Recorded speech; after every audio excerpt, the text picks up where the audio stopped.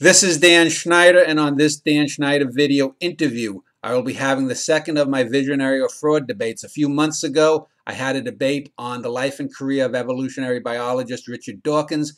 This time up, the subject will be scientist and inventor Ray Kurzweil. The two debaters that you see before you are Danaylov and Norman Ball, and the debate will begin in just a moment.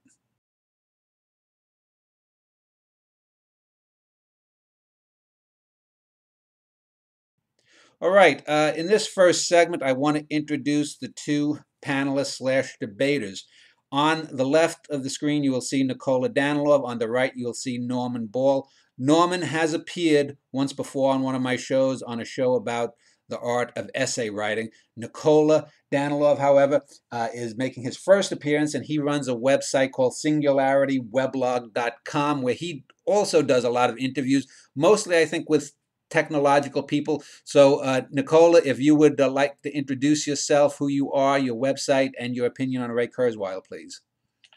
So first of all, you can call me Nick, guys. It's Okay. going to simplify things a lot. Secondly, I'm just a blogger and a podcaster. I've been doing it for about 6+ years now, it would appear, which is kind of mind-blowing when I come to think of it. My blog, as you said, is SingularityWeblog.com, and my podcast is Singularity One-on-One, which is available on YouTube, iTunes, SoundCloud, Stitcher Radio, pretty much most places. My kind of take or reason for taking on blogging and podcasting was twofold. First of all, it started with a failure, and that was the failure to find a job. Basically, I graduated a master's degree at the peak of the recession, and I stopped counting after sending 300 resumes. One of those resumes, however, was to another blog called Singularity Hub, and basically they had an open call for staff writers, and having waited for a couple of weeks without any reply, it suddenly occurred to me that perhaps I can do this on my own. And there we go. So 6.5 years later, I find myself being a professional blogger and podcaster. I'm the biggest independent blog in the niche of the singularity and transhumanism. I'm also the only podcast of its kind on the same topics.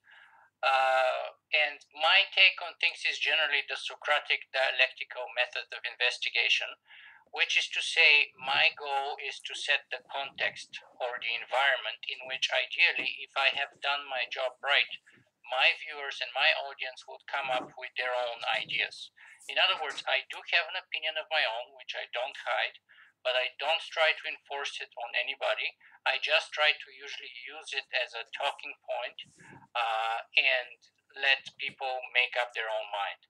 And basically, the questions that I tried to answer for the past 6 or 7 years are, broadly speaking, what does it mean to be human, and how does technology change both the question and the answer to that question? And when I say what does it mean to be human, I mean both in a personal sense, me as an individual, but I also mean in collective sense for us as a species. Nicola, before I just ask you your opinion on Kurzweil, since you're a specialist and this is a more general show, could you just explain the term transhumanism to someone who may not have heard of it before? Transhumanism is generally the belief that science and technology have made, can make, and will continue to make our lives better. Okay, and so people know you are basically taking sort of the pro version, the pro Kurzweil version in this debate against Norm's Khan. So if you could tell just a little bit about your own interactions with Kurzweil, if you've met him, what your opinion of his life and career, etc., are, and then we'll go over to Norm. All right. So basically, Ray Kurzweil, first of all, has had a fundamental impact on my life. What do I mean by that? So I was doing a master's degree thesis research when I was at York University, and I was looking. I was a student in international relations, and with a focus on armed conflict. So I was looking for kind of a fresh new topic that will be a little bit different than the usual World War One or World War Two or something like that, where there's been literally, you know, jungle forests cut down to publish books that usually no one ever reads. And so I decided to write a thesis on artificial intelligence in times of war, and where I was focusing on the drone warfare in Iraq and Afghanistan. That was around 2006, 2007 when I started that research, and at the time, the U.S. military was the only military in the world that was fielding such drones, and they only had about a dozen or two at the most. It was a very new research, not much written about it, not much done on the topic. As part of my research, I discovered Ray Kurzweil's book, The Singularity is Near, and which was published 3 or 4 years before that. And having read it, basically, I thought that everything I knew, it basically broke my mind in a way, like in a good way, that kind of opened up any sort of previous impossibilities to me, and kind of made me question everything that I have taken for solid and for granted and for inflexible and unchangeable and internal in a way. Then that book was followed, which is this book is a nonfiction book, and it's a very sort of solid book. It has maybe, I don't know, 100 pages of references. It was followed by another book which kind of is on the same topic but from the science fiction point of view, written by Charlie Stross, which is called Accelerando. And Accelerando kind of gave meat to sort of the skeleton of Ray Kurzweil's scientific argument. Charlie Stross basically gave sort of a literally embodiment and life, if you will, to Ray's ideas about the singularity. And those two books basically together uh, uh, blew out my mind to the point where I decided to dig deeper and to kind of devote my life, at least for the next few years, into investigating some of the questions and the issues raised in that kind of work. Now, personally speaking, I've met Ray Kurzweil on several occasions, and I did an in-person interview with him maybe 4 years ago in his office in Boston. And my impression of him was that, I've done 175 interviews with some of the smartest people from around the world. And Ray is the biggest discrepancy between an accomplishment and ego, in my opinion, in my personal experience. And what I mean by that is that he is a brilliant inventor with an amazing history of accomplishments in a variety of fields, from music to object recognition to a variety of other artificial intelligence, voice recognition, and so on. And yet, when I was doing my interview with him and I was late, because Boston was in kind of like a big sort of a traffic jam situation, I was late by probably 45 minutes. I took much longer time to set up the interview. Basically, I took over his office. I moved all his furniture. I did everything that I wanted to do, and he never said anything bad or negative or stopped me. He never behaved like a superstar. He never behaved like a prima donna. He was so humble and so kind of eager or happy to just let me do what I wanted to do, and sort of so generous in giving his time for that. And so, to me personally, I was blown away by this man whose time was very valuable and whose time basically I stole about 3 hours of his time, for which I felt very guilty, to be honest with you.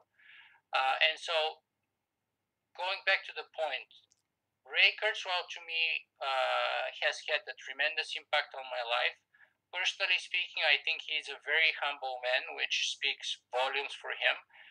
In terms of his intellectual work, it has had an enormous impact on me. I absolutely consider him to be a visionary.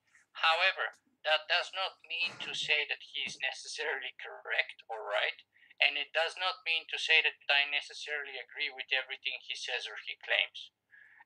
And by the way, as our conversation evolves, you will see that I myself have evolved substantially since my original positions which kind of made me begin this journey on the singularity. Okay, one final question before I ask Norm. I remember when originally we were going to do this a few months ago, but something came up. I remember you had objected to the title of this debate series, Visionary or Fraud. Do you still have an objection to that? Because you did say that you take the position that he's a visionary. So I just wanted to give you a chance to just clear that up. Well, may I just quickly interject? And of course, Nick can take over. Okay. I'm going to say something briefly on that as well. I'm going to issue a bit of a disclaimer on the title of the debate. But go ahead, Nick. No, you can do it. Well, would you like me to start my? Yeah, go ahead. Norm Ball, just so people know. Your website is fullspectrumdominoes.wordpress.com, and both of your websites will be linked below this video. So go ahead, Norm, introduce yourself. Well, had I known that Nick was formally trained in armed conflict, you did not tell me this, Dan. I would have brought a sidearm. I just have rhetorical, grenades. But that's very interesting, Dan. I did watch the Kurzweil debate with Nick, and it was fascinating, and I got that sense of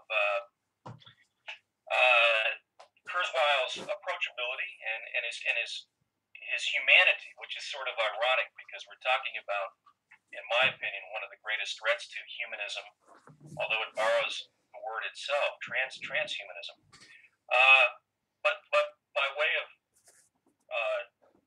segue here, I guess I'll introduce myself and give a brief spiel.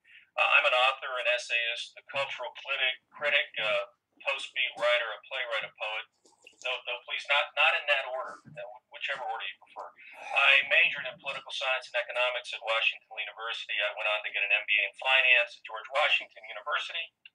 Spent about 20 years in satellites and telecommunication industries, and then I embarked on a consulting career in IT, program management, privacy management, business development. I've assisted numerous industries across a broad swath in those various capacities. I'm very much a generalist, and my writings have ranged from geopolitics to literature to the current financial dilemmas of the day. I think Dan ran across, although Dan and I have crossed paths before, I think he ran across some of my transhuman essays here and there on the internet. Hence, my appearance here in the hot seat.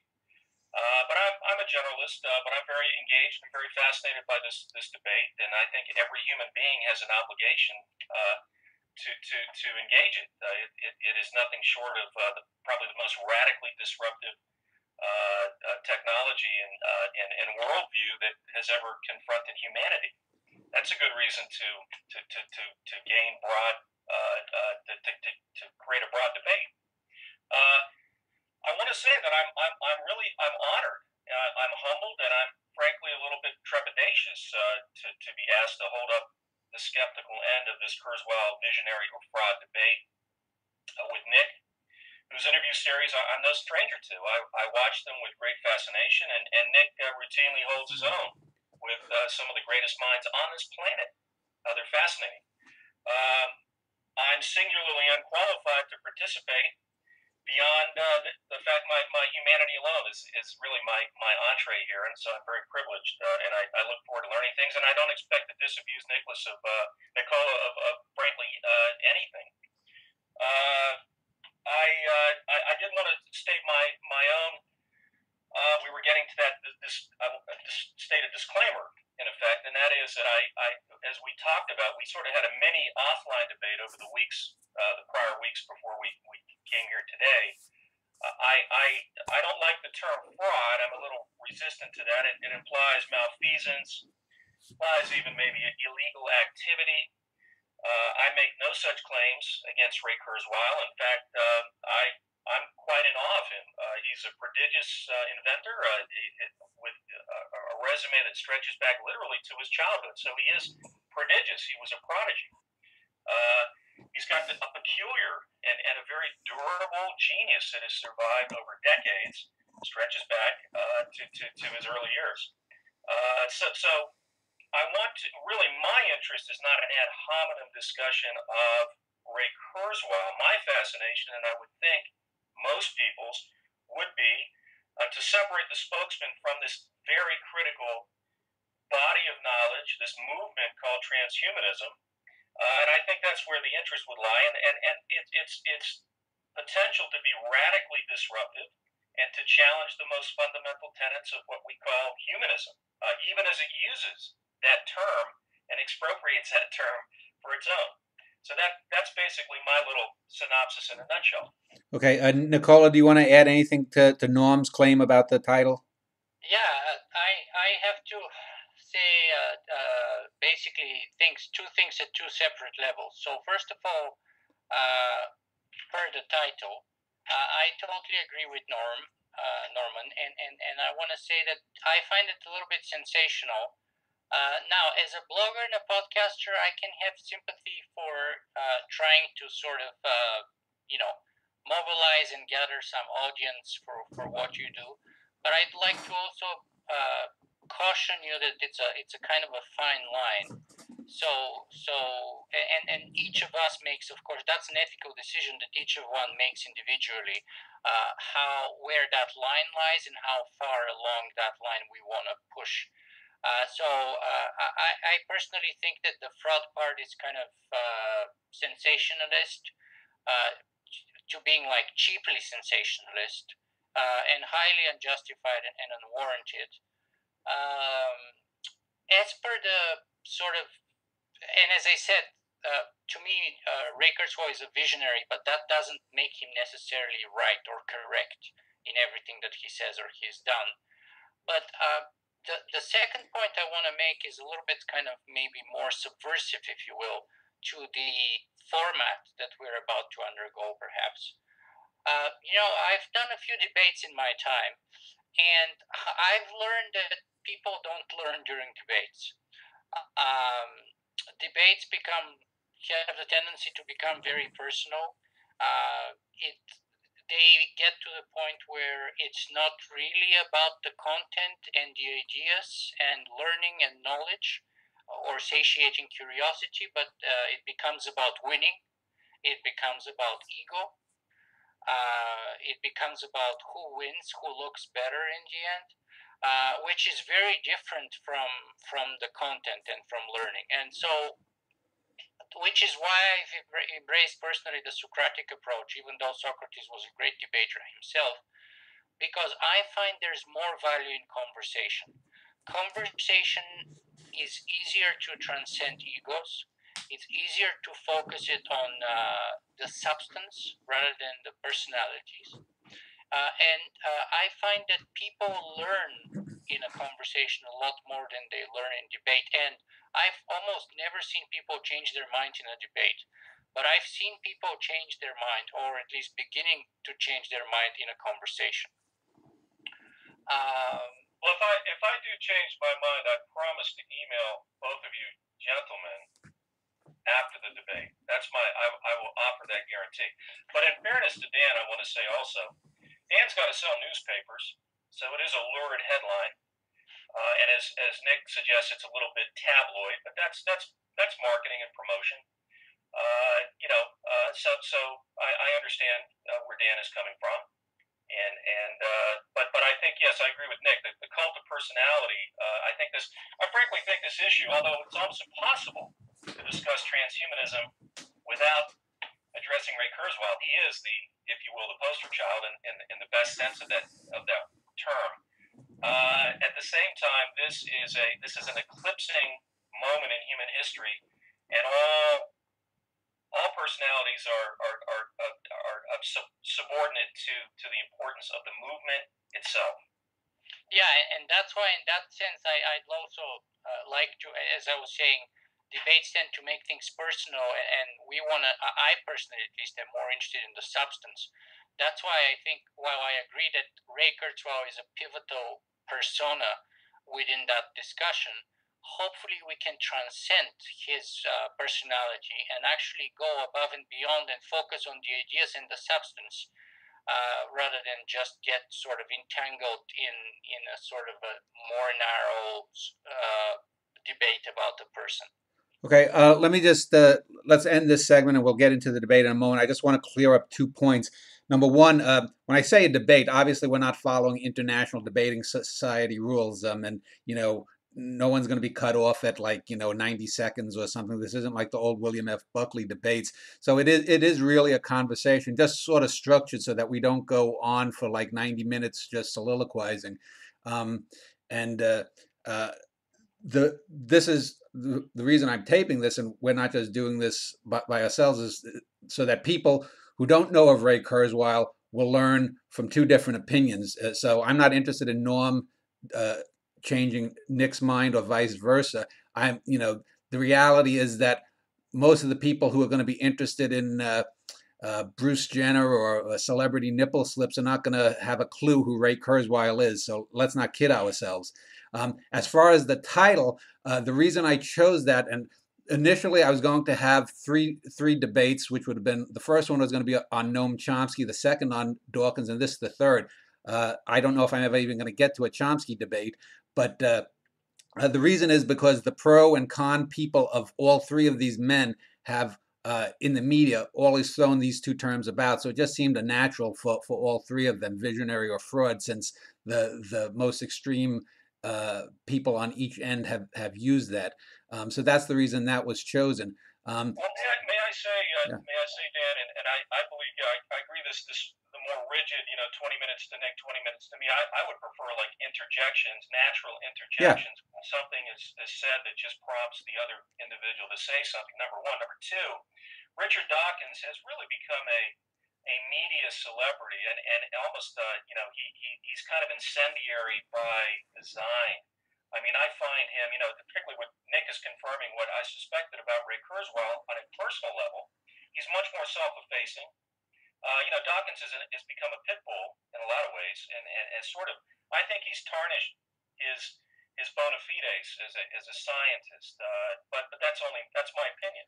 Well, let's just end. My opinion, the reason I'm doing it is, and I stated this at the Dawkins debate, is that while I agree with 99% of Dawkins' scientific opinions, I have a problem with the way he presents it. And similarly with Chomsky and his political opinions, or Kurzweil and his sort of predictions of doom and uploading human beings, I have some fundamental issues with that. But nonetheless, let's end this segment, and in the next segment, if you two fellows, and I'll just ask you, I guess, right here on camera, do you feel that you've made your cases and do you want to go into the questioning of each other, or do you want to have 5 or 10 minutes to further broaden your pro and con cases? I think I've won. I mean, why don't we just, are we Okay. done? How about you, Nick? Would you want to go into questioning Norm in the next segment right off? Well, let's kind of lay a little bit of the foundation, Okay. if you will, a little more, so that we can kind of learn from each other a little bit, or Okay. for each other, and let our audience do the same, perhaps. All right. Well, we'll do that in a moment.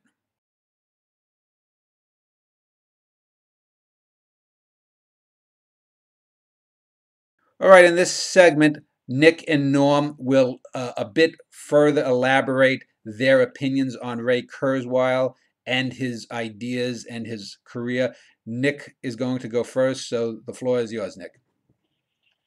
Thank you, Dan. So basically, we cannot talk about the idea of the technological singularity and perhaps transhumanism, though a little bit less so, without throwing in the name of Ray Kurzweil somewhere there. And basically, he has become the embodiment, or the ambassador, or the prophet, depending on point of view, of those ideas. And simply put, what he is saying is that the changes that we're going to witness in the next several decades will, cumulatively speaking, be bigger, deeper, and more radical than the changes that we have witnessed since the beginning of humanity. And those changes will be so profound, so deep, and so fundamental that the metaphor that we embrace to sort of represent the idea of that transition is borrowed from physics, and it's a black hole. It's a singularity, and a black hole, a singularity in mathematics is a problem with undefined answer. So 5 divided by 0 is an example. In linguistics or in language, a singularity is something unique, singular, one of a kind. In physics, a singularity is a black hole. It's a place where the laws of the universe, as we know them, don't hold true anymore, where light cannot escape, probably, and we cannot peer beyond the event horizon. And so it's that moment, that event horizon, which is most associated with the Kurzweilian definition of the singularity, because what he's trying to say is that our ability to model the future literally will fall apart, because everything would change so much that it's impossible to predict what will happen next. And of course, there's a number of reasons for that, but one of the biggest reasons is that we are no longer likely to be the smartest and or the only intelligent species on our planet.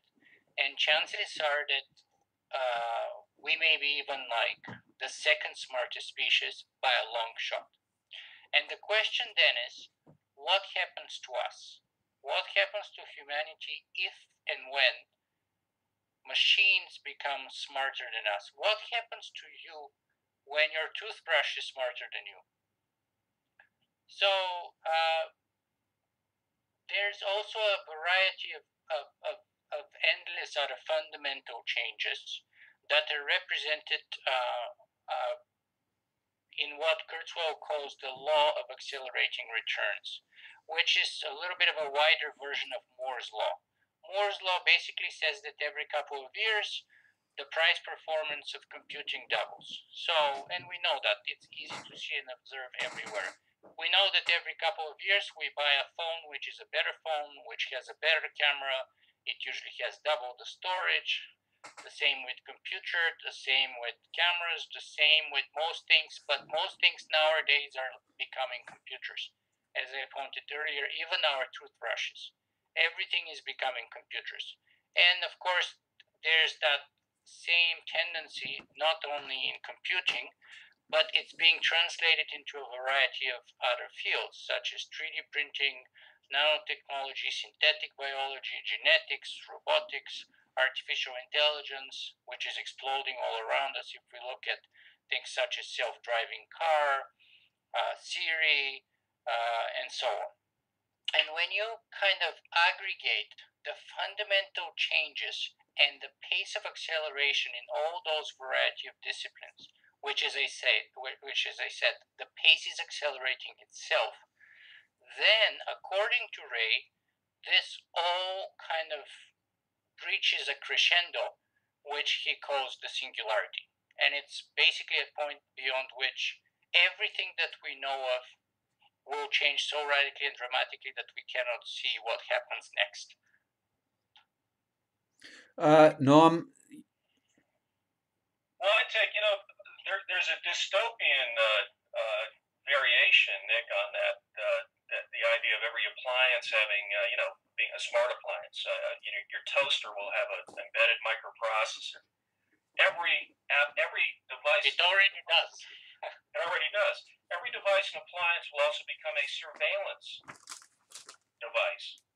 We will be studied microscopically at every turn of our lives. There'll be no way to escape the panopticon. I see a very dark vision. I am fascinated. You speak about change as though it's practically a given, and it always has been. The march of science has stopped for no man. I believe it's powered independently. It has its own impetus, as Kevin Kelly suggests.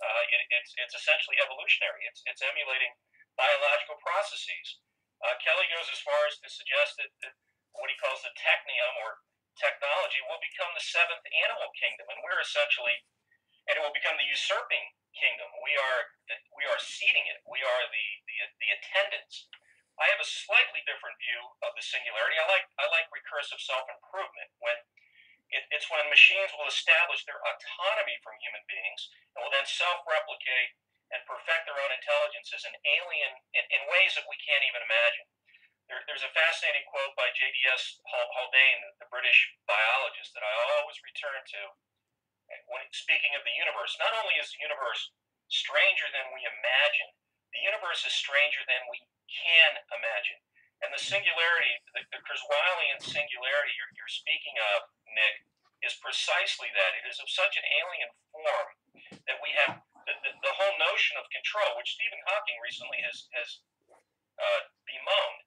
We as human beings will lose all control of this dynamic, and we are enshrining it. Now, why are we enshrining? Why is change so? We speak of it as though it's self-evident and inevitable. What is driving technology? It's not human beings. Another way to view the singularity, it is the moment at which machines will divorce themselves from human beings.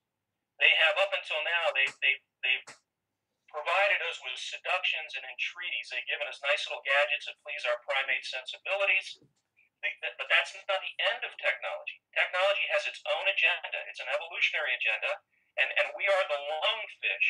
We are the pioneer species. We may be at the ceiling of what's called the Animalia animal kingdom. We are handing a baton, and I think Paul Davies calls it, or is it Ted Chu calls it, to cosmic beings.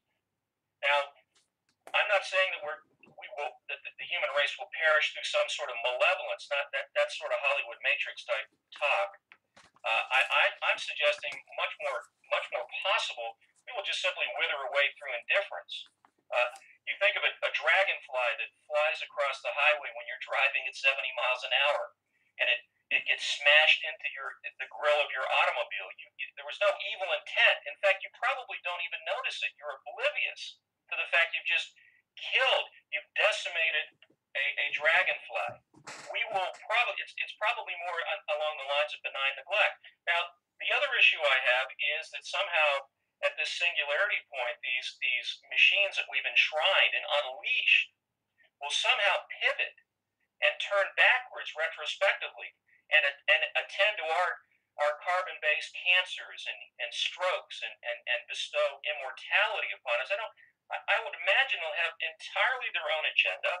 When was the last time you took a lungfish to lunch or bought him a drink to thank him for his pioneering spirit, for using his dual capacity of lungs and gills to climb up to belly up onto the bank and essentially to unleash the transhuman effort ultimately? There's no sentimentality, no altruism. Genes are selfish. They're forward-looking. They attack the next encroachment on their environment. There's absolutely nothing that I can see that suggests to me that this ensuing animal kingdom, which Kelly calls it, is somehow going to assist us, or even have a corner of sentimentality in their hearts, their metallic hearts, or whatever the hell they're going to have. I'm extremely trepidatious, as I think a lot of people are. Now, that may be our legacy. As Paul Davies says, our legacy is to bestow upon the universe the product of our intellect, this entirely new phyla of silicon-based life form, and our job is done. It's not transhumanity. That's a marketing slogan. Transhumanity will be finished in a flash. We're talking about post-humanity, and one of my problems with the debate in its current form, we're not being honest. We're being disingenuous. We are manufacturing and participating in our own cessation. That's how I feel. Can you just elaborate a little bit more about what you mean by our own cessation? Just to be clear, please. Well, I suppose if you look at like a Hugo Daguerres, he talks about the three classes: the cyborgist, the cosmos, and the Terrans. I'm very much a Terran in spirit. I'm a poet. I believe in human soul. I believe in human consciousness as the only thing that's real.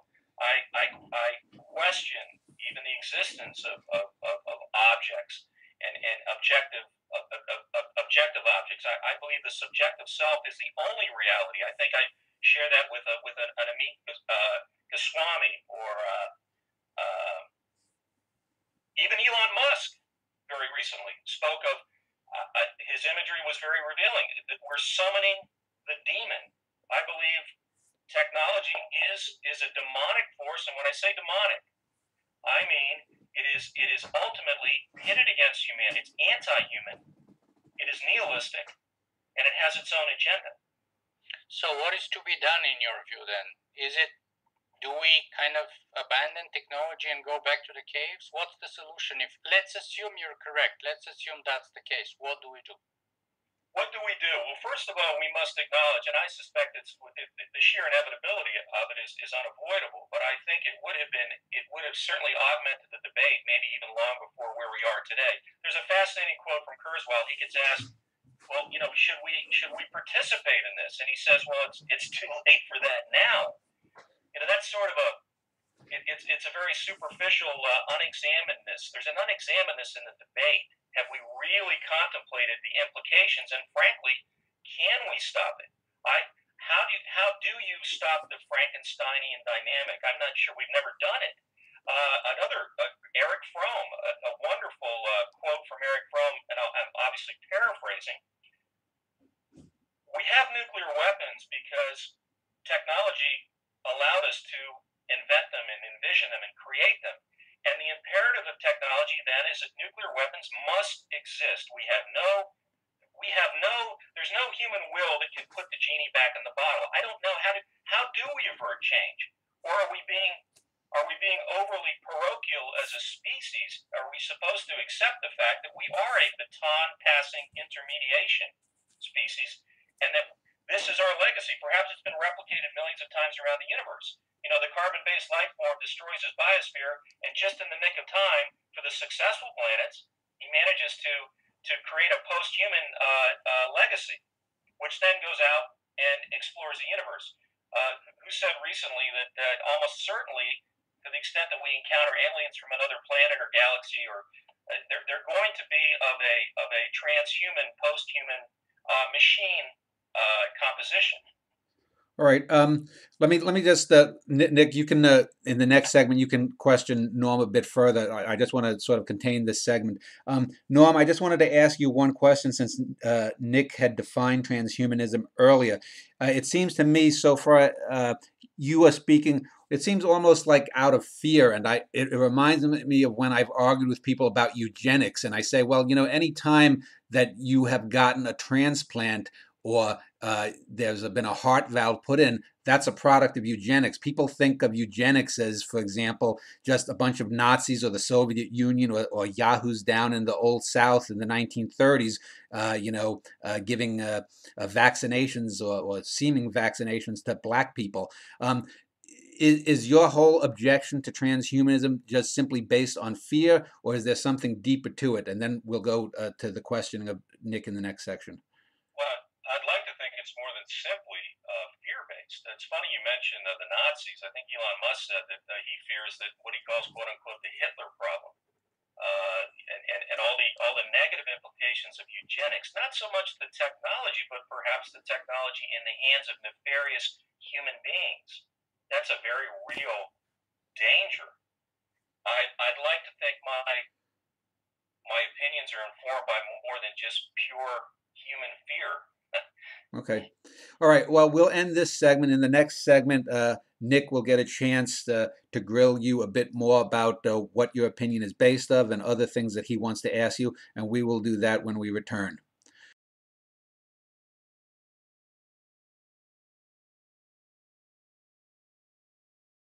All right. In this segment, Norman Ball will be on the hot seat, and his questioner will be Nicola. So go ahead, Nick. So, Norman, it seems to me that let me see if I can surprise you. I would claim that you're more of a Kurzweilian than I am. And I would claim that you're a little bit inconsistent because of that, if what I just said now is true. What do I mean by this? So first of all, you said that this kind of a process of technology evolving and stuff cannot be stopped, right? So my question is that really so? And if let's assume that what you say is true, even though I don't believe that to be the case, but let's assume that that's true. Then, if there's nothing we can do about it, then what's the point of this conversation even? But if you are embracing such point of sort of historical, even teleological inevitability, I would say that would make you a lot more of a Kurzweilian than I am, right? Because I actually have come to the point that I see the singularity as one potentiality for our future. I see a lot wider spectrum, a lot bigger unpredictabilities and alternatives than that just one vision of the future. And that's why I said that to me, Ray Kurzweil is absolutely, without any doubt, a genius visionary. But that doesn't mean that that one vision is the only vision we can have, and it doesn't mean that it's the correct vision, or the fact that we are kind of embracing that sort of inevitability line limits both our engagement with the vision itself, but also seeking potential alternatives. So I just want to say it's a little bit self-defeating and inconsistent if on the one hand you're saying, oh, it's terrible, it's kind of nihilistic, it's the end of humanism, but it's inevitable and there's nothing we can do about it. Right? So in that way, what can we do? Like, should we just sit and get drunk and do nothing until the end of time? What do you suggest? Well, that's probably beyond my capabilities, Nick. But there's a dynamic in technology. Technology does not serve us; we serve it. We attend to it. It has its own trajectory. It's an evolutionary. I think is Kevin Kelly. Biological drives and technology drives are essentially the same thing. Technology pursues complexity, ubiquity, socialization. A lot of technologies service other technologies. They attend to one another. We're creating That's the classic Kurzweilian vision, by the way, right? It's the teleological vision. The world, the cosmos, the universe, according to that vision, moves from dumb to smarter, to biological evolution, which will eventually be sort of kind of reached in perhaps around the human form, and then eventually will be replaced by technological evolution until, as we say, or as Kurzweil says, the universe wakes up one day and we have computroniums, matryoshka brains, and smart dust. And so you have this kind of a very directed, teleological, nice and clean line of dumb, stupid universe and very smart, brilliant universe until there's no dumb matter left in it anymore. And that's a vision, but it's only one vision. And there's many alternatives. And for example, let me give you just one other. Exactly the opposite. So the Kurzweilian view which you exposed to us says that intelligence rides the ship and biology, or eventually technology, is the tool or the ship. And so intelligence is the primary driver, and for now it's been biology, and eventually in the future it will be technology, which would be the vehicle of expansionism of that intelligence. An alternative view is exactly the opposite view, which is to say intelligence is the passenger and technology is and biology is the driver. In other words, if you look at it in evolutionary terms, not always do life evolves from simple to complex organisms, and not always does it evolve from dumb to smart. Sometimes there's regress. There's actually a number of very interesting cases in which certain kinds of organisms have lost their brain, and the brain or intelligence is very expensive, and it's only useful to the degree that the biology, trying to take advantage of that brain with respect to survival, can use it as a tool. Sometimes, however, it's a very expensive tool. It requires a lot of calories, it requires a lot of energy, it requires a lot of volume, it requires a lot of very specific physical conditions and tight tolerances of survival. And if you are a bacteria, or if you are the evolved organism, in a number of cases, you actually have a much higher probability of survival. So, in other words, you're embracing that Kurzweilian mythology. Let me give you another example, which perhaps would make it a little bit easier to understand why it's not always the case that intelligence is useful. Take me or you or anyone you want and put us on a desert island, and take a chimpanzee and a cockroach and put them there. Who are you going to place your bet on if you go 10 years later and you want to see which one of us has survived? The intelligent us, the chimp, or the cockroach? I would place the bet on the human the last. I would actually bet against the human almost any time. So, if you think of survivability, and intelligence has been a tool simply to increase survivability, that's not necessarily the case. So that sort of neat teleological directive that Kurzweil often sort of quotes is one thing that I have totally abandoned personally.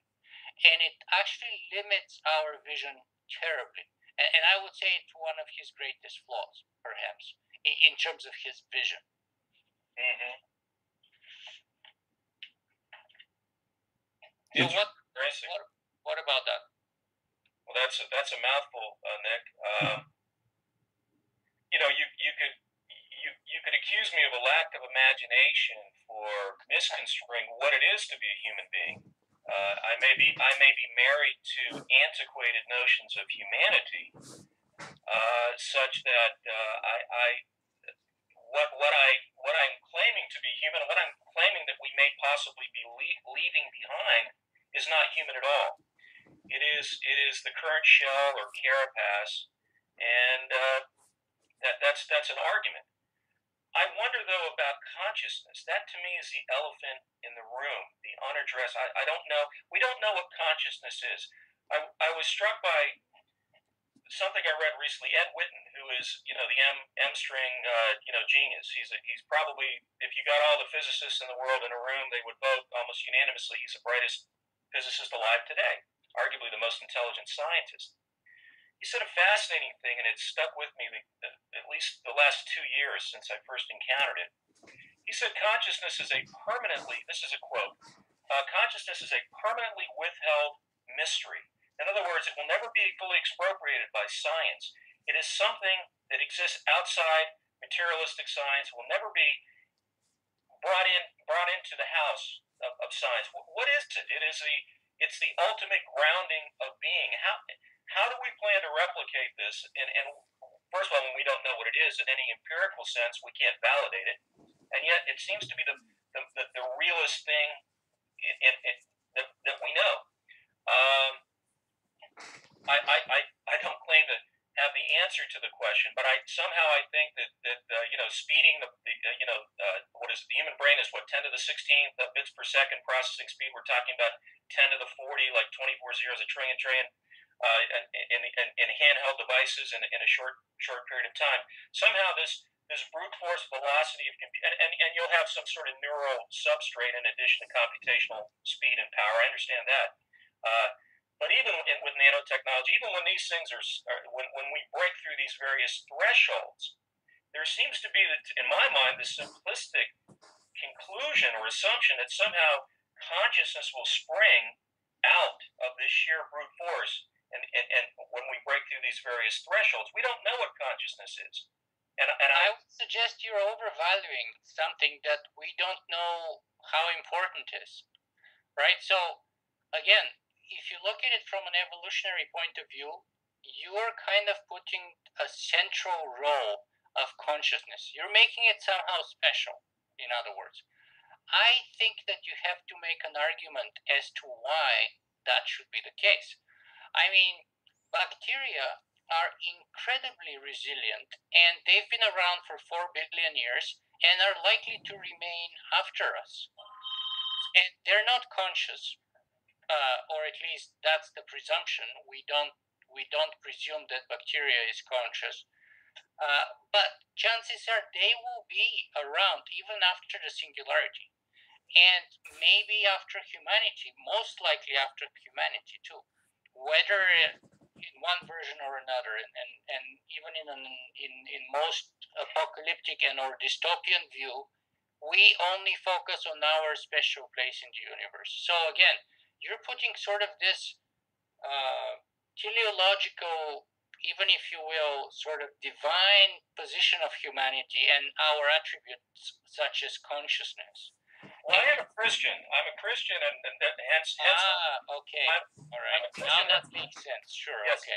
And I'm an eschatologist, which is essentially a teleologist. I do believe that history is directed and meaningful and has a terminus. I do believe that. In fact, okay, now that explains it. Thank you. Yeah. I'll raise a lot of eyebrows to say that I believe there is a climactic end to human history, and I believe this is actually a dark foreboding of some of the things that are some of the precursors to that dark end. But that's going to raise a lot of eyebrows, particularly in the scientific community. But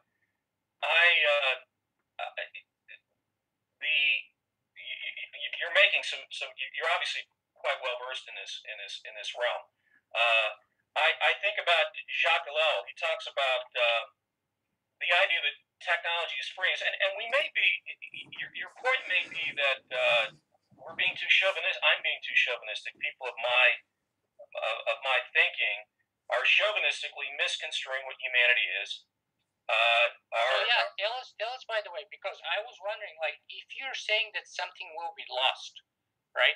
I mean, let us be clear and specific. What is it that you say it will be lost? Because for me, as a non-Christian philosopher who have been seeking that answer, and I've been kind of referring that sort of interest of mine through the eyes of the philosophers of the last several thousand years, I fail to find a definition of humanity that we embrace. So please tell me, what is humanity and what is that which you say will be lost? Well, I think our souls will be lost. And I think souls, we get into some semantics and some fuzzy metaphysical semantic issues, but I think souls, consciousness, God, I think somewhere in that crosshair, they're all the same thing. I think God is within us, and I believe in souls. I believe souls can be lost. I believe we can create golems that are soulless creatures of immense intelligence that almost obliviously could erase us. But is artificial intelligence going to be those golems that you call? Well, artificial intelligence, would you not agree? It's sort of been a disappointment. It's been demoted over the decades. It became intelligent agents, and it became expert systems. These are a series of euphemistic demotions. Artificial intelligence, some of the top AI people are rather skeptical. Have downgraded it. It didn't live up to expectations, did it? It's sure. A disappointment in many ways. Well, it depends. Like you can say that humanity has been striving to fly since the myth of Daedalus and Icarus, and has been continuously failing to accomplish that feat for something like 3,000 or 4,000 years, until one day it did accomplish it. And today, every one of us has flown, and most of us, at least in the developed world, find it kind of a common experience, which we do probably at least once a year, and kind of affordable, and we don't think twice about it. So this is what change is all about. It's like something that has been there for millennia, and then suddenly a couple of bicycle makers come around and throw a branch into the spoke of history and break the wheel, and we move into a different realm. This is what change is all about. And if I've learned one thing from history, and that's that change will always be there. And those kinds of sort of. Let me suggest, Nick, this is the last Kurzweil statistic I read. The 21st century will create 20,000 years of knowledge when measured by change. by the rate of 20th century knowledge growth. It's a blistering speed. I would suggest it is a singularly inhuman speed. It all but repeals human agency from the gathering and from the digestion of knowledge. It is what is driving this. It's not amenable to human intellect. We are right. So there's two key words in your claim there: human and agency. Right? Yes. So right now we're still fuzzy on the human end of things. What is human? I personally don't find a satisfactory answer on that from you. And second, like, we'll need to kind of talk a little bit about what agency stands for, so that then we'll be in a better position to kind of evaluate your claim that it's impermeable to human agency, right? My take on things will be that your answer to that question is very much dependent on the meaning you put on those two terms, right? What does it mean to be human? That's why those answers are so crucial. And what is agency, right? Does agency mean full control? Does agency mean riding the wave like a surfer? A surfer doesn't have control over the ocean. In fact, they go out in the biggest storm, which is to say in a situation where they're completely out of control. And yet, people have managed to do incredible surfing on some of the biggest, most monstrous waves in the history of storms. And is that some kind of agency or not? So the terms are important here. Is that some kind of agency? Well, yes, I suppose, harnessing or pretending to harness the forces of nature and the forces of technology, we are really in a pretender role as agents. I would imagine, to my mind, agency implies some level of directedness and control. And I think that directedness and control is largely an illusion. I think there is a small cadre of technocrats who feel, and it's primate exhilaration. They think they're controlling that wave. It must be quite exhilarating to be at these levels of human achievement. It's quite intoxicating. But these people are what I think Yaron Lanier calls the inverted, cybernetic totalists. The idea that souls don't exist. We're cybernetic patterns, a series of that just waiting to be decoded and understood.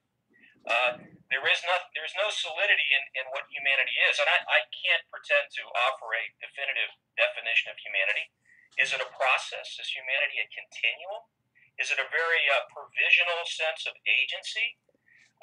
Should we accept the fact that we have an intermediating provisional role to play? Are we fully recognizing our humanity by handing the baton off? Some of the most preeminent scientists say unaugmented humanity probably has 100 years left to live anyways. So in the absence of some augmentation, if not even a complete abdication of humanity, we're probably on numbered days anyways. And how is that different from the days we were on the savannah, for example? We had no control over anything. We didn't have control over the next meal at that time, right? Which is why, today when we overeat, our food becomes, fat, which is potential energy for a later period, because our body evolved on the savannah and basically has learned the hard way that every time you have some more food, you'd better store it, because you're not guaranteed that you're going to get the next meal. So you're saying we're relinquishing agency. I'm saying is that let's talk specifically what agency means, and let's look at that historically speaking. From the beginning, from the dawn of humanity, we've never had agency in that very strict kind of classical way that you want to push forward.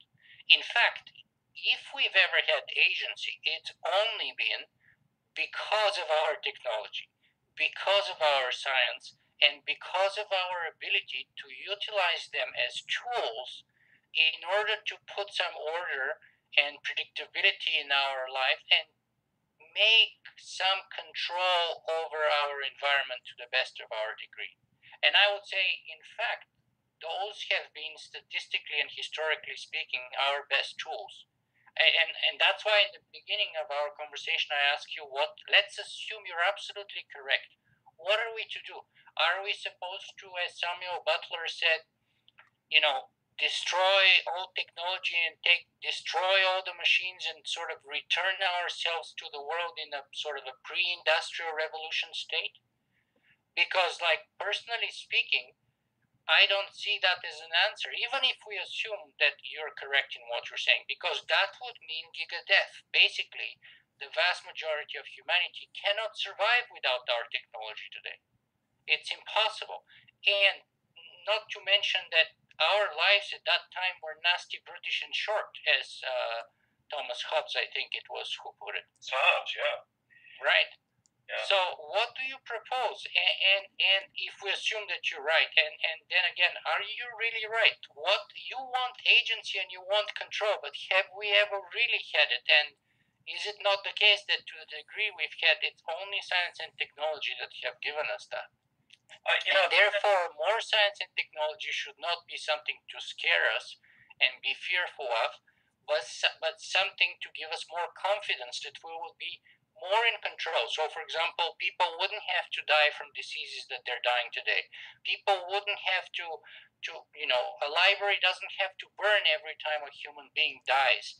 We would be in control, and we'll have absolutely unique capability to reduce human suffering better than ever before. And to the degree that we have managed to do that, it's only been through science and technology.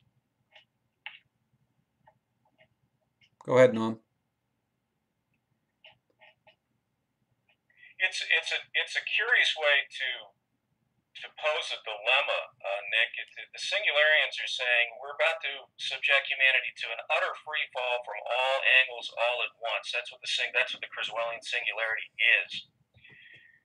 That is How is that different since throwing us onto the savannah and making us hunter-gatherers and dealing with the elements and dealing with fires and dealing with earthquakes? Nick, let him answer. Go ahead, Noam. Read your insurance policy. These are acts of God. These are exogenous events. Yeah, of course, we were subjected to hurricanes and tornadoes and meteor showers and all sorts of things that we have utterly no control over. But I think there is a level of human agency in this. I don't know that it's enough to avert what the singularity that we're approaching. But the singularity is, I would say, a series of if you will, black swans that are occurring simultaneously. And there are active human efforts to bring us to that point. People are making great strides to create that very situation. Then they turn around and say, well, by the way, do you have an alternative? Well, one alternative would be not to be such an active and participant in this massive uncertainty. But they're certainly not going to sanction themselves and stop, nor do I think they can. As I've said, technology is its own master. We don't master technology. We pretend to. That's hubris. Hubris is the false belief that we are guiding and directing technology, when in fact technology is guiding itself and using us as its attendants, its intermediate attendants, and at some point will no longer need our assistance and will become essentially, as a Kelly would say, its own animal kingdom, autonomous kingdom. It's like the dinosaurs with the small mammals at their feet. Little did they know they were in amongst the usurping animal mammal class. So you're asking, what's the alternative? Well, the alternative would be to turn off the spigot called change. Then you ask, well, how do you do that? And I said, that's extremely difficult, because that spigot doesn't appear to be available to us. And I don't know who controls that spigot, or if it can be turned off. This is an evolutionary process.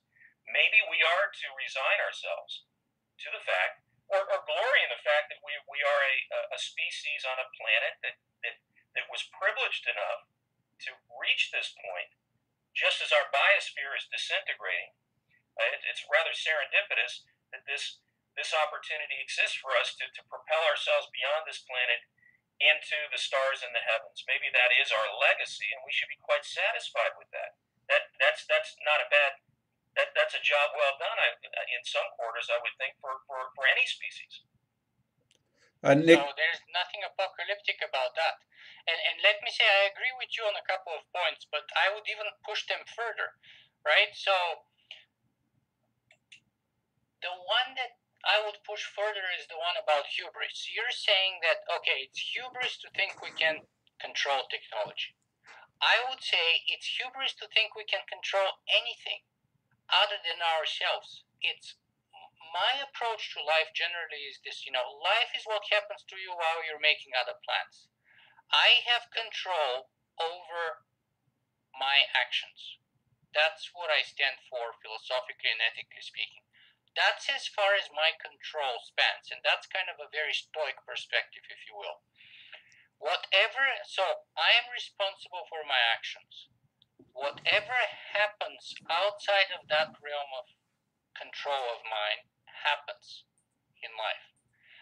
But it's hubris to think that I can control anything else other than my own actions. So take, for example, if you have kids, you can't control your kids. At best, you can be their good guide and their mentor.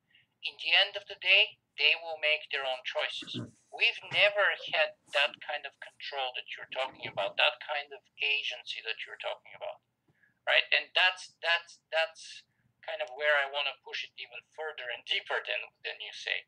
Well, a leading transhumanist, I suppose, could recuse himself from the entire activity and retire, or shut the laboratory door and lock it. That would be an exercise of human will. The very human decision not to participate in this juggernaut. Here's where I say no. Here's where I say exactly the opposite. And here's where my kind of mission comes in. So, and my work in the last 6 years. So I cannot control anything outside of my realm. But what I can do is I can do the best that I can to guide and to set up the context so that other people can make the best decisions they can make to themselves.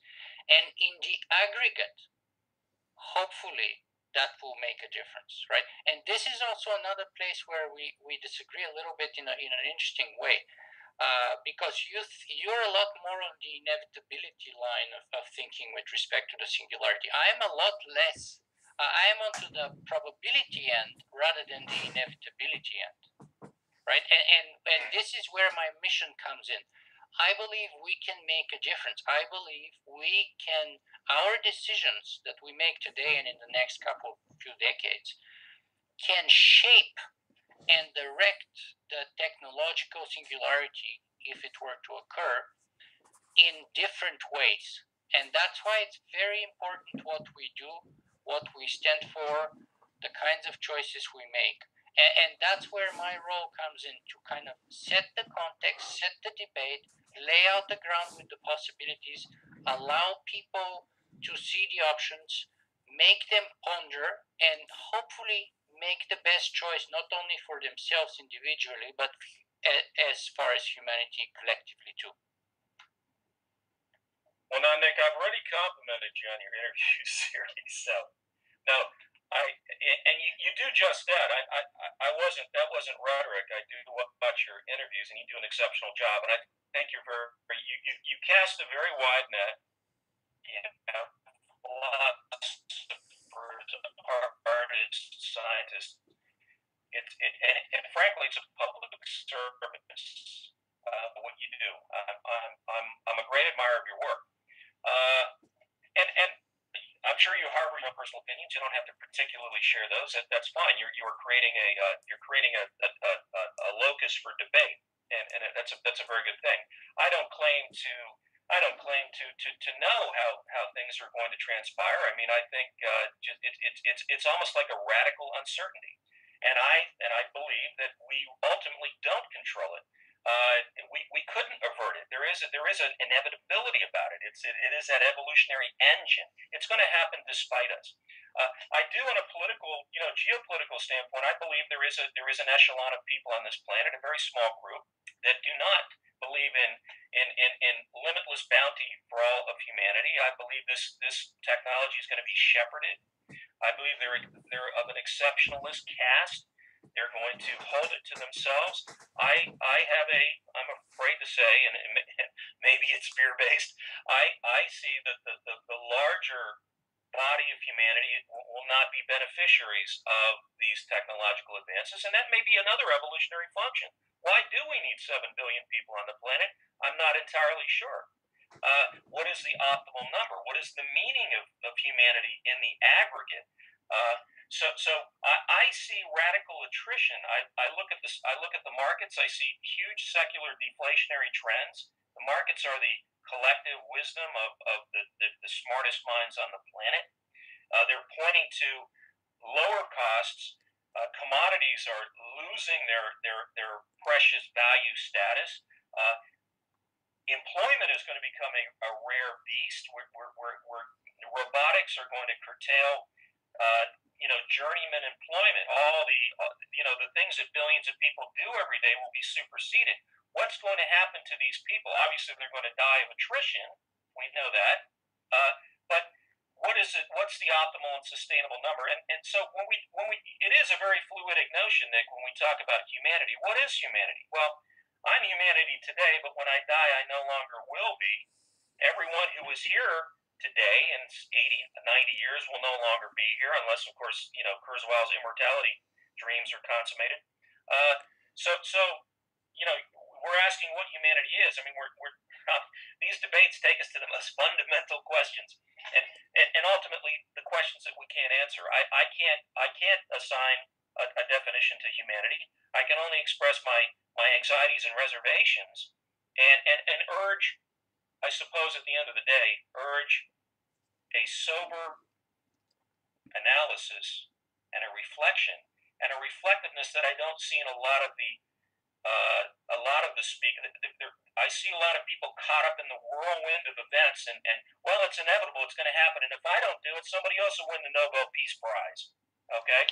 What you're urging there, Norman, well, Nick, if I could just ask you, since we're past the half-hour mark on your segment, could you ask a final question that's a little bit more specific to a Kurzweil opinion? I mean, it's been a nice philosophic debate, but if we could end it with getting back to the subject, and then I just want to ask a brief question of each of you raising this point, and then in the next segment, Norm will go. So if you could ask a final question, Nick.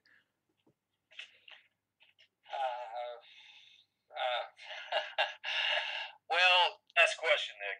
What's your biggest problem with Ray Kurzweil? Well, I'm a little bit troubled with his, and then now we're going to delve a little bit into the personal with Ray Kurzweil. I certainly don't know him. I've never even sat in a room with him, unlike yourself, Nick. He has a morbid fixation with the death of his father. And he does. I lost my father. We all lose our fathers in time. It's the natural progression of things. I would love to spend another day with my father. And probably never will. So there is this psychologic dynamic in Kurzweil, and to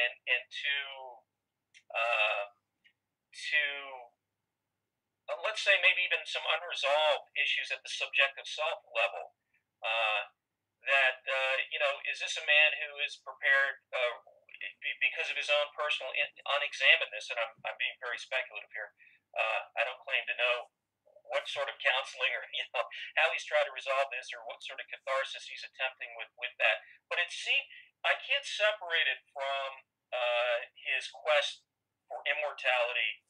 Is he going to would he be willing to subject all of humanity to some transhuman peril because it's worth it in his psychological makeup to bring his father back?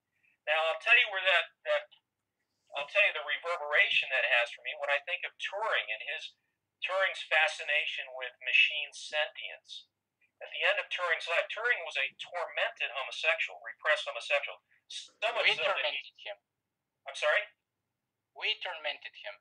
Well, wherever the torment originated, Nick, whether it was societally imposed or an internal aversion to whatever, he subjected himself to all sorts of strange hormonal treatments. He grew female breasts near the end of his life. The government subjected him. That was his sentence.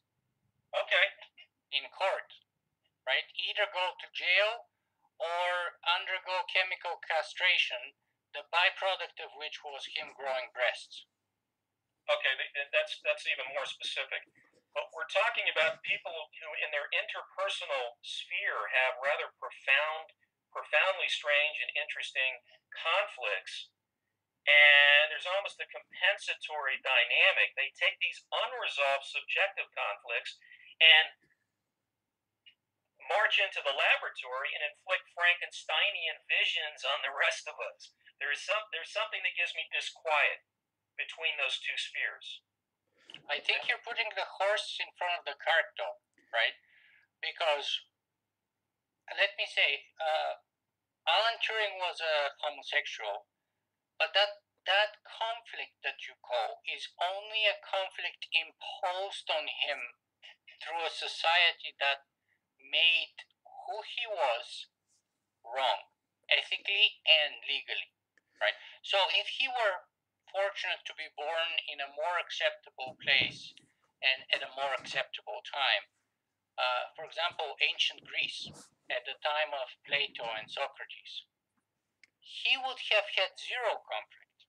Zero. Or if he was born today in a big metropolitan gay-friendly community like Toronto, where I live, he would not have had that conflict, or at least to a much lesser degree, ethically speaking, and to zero degree, legally speaking, right? He was persecuted by the British government because, in the context of Cold War, the Brits were fearful that he would be liable to blackmail from the Soviet Union spies, and because of his homosexuality, and thereby betray profound state secrets.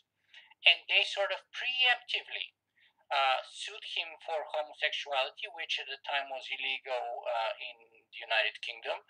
And he was sentenced to choose between jail or chemical castration to fix him, to cure him. Yeah. So that's an imposed external conflict. There's a lot of you can be a healthy homosexual, in my view, and you don't need to have a conflict with who you are. All right, that's a point of view. Noam, why don't you just briefly answer that? Then I want to ask a question, because I'm going to actually do a show about race and sexuality in a few months, but we're getting a little off topic. So Noam, just if you could just briefly answer or reply to Nick. Yeah, well, there's a lot of reverberations with Oscar Wilde. I mean, I absolutely. I often think of the two similarly in my mind, and I'm not arguing with you, Nick, at all that a lot of these things were externally societally imposed, and the norms and strange closed-mindedness of that era. But at the same time, I feel that almost Turing, in some strange sense, was seeking the warmth and comfort of machines because he was rejected by human society, and that he overinvested in this machine sentience obsession at near the end of his life. I'm not a psychiatrist, and I don't want to get too deeply into this, but I feel I see these interpersonal dislocations, whether they're imposed within or without, and I feel that they almost it's a Jungian thing. They're going to bleed in somewhere, and they show themselves in strange ways in the vocations of these men. There are, and maybe that's all of us. I mean, maybe all of us to some degree are fueled by inner demons, and that may not be unusual, but these men are on the world stage, and they have and had very formative roles to play. So it's an interesting. All right, Noam, let's in our next segment we're going to reverse the roles. I just wanted to ask a brief question of each of you just to end this segment, because I do have less technological savvy and less science savvy viewers, some more artistic people. So I just wanted to clarify a point that you made, and then briefly one that Nick had made.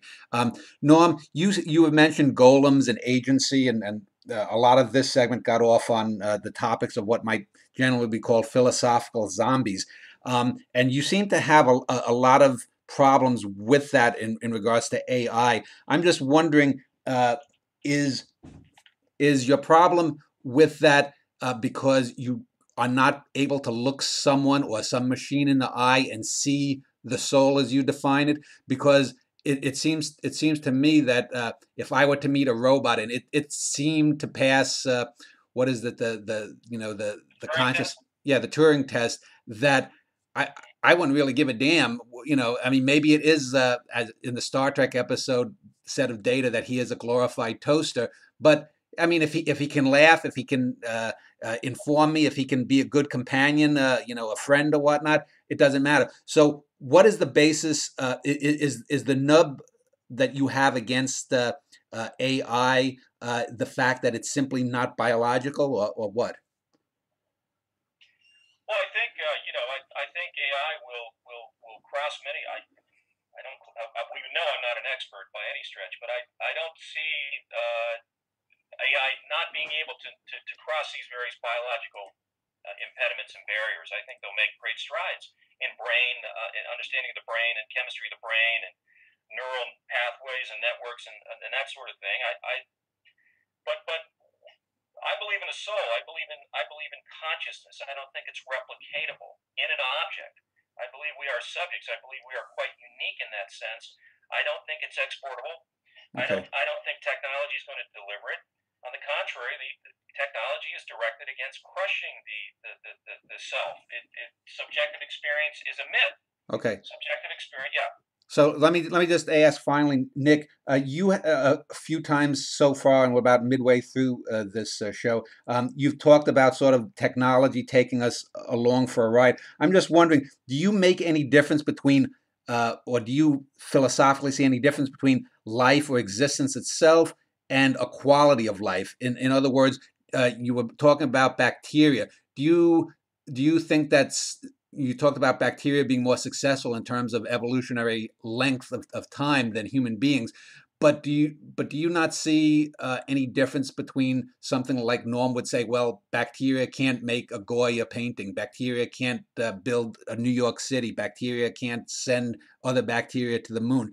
Do you just see, what is your opinion on that? So first of all, termites can build incredible architecture. Second of all, there's two meanings of quality of life that I want to talk to here.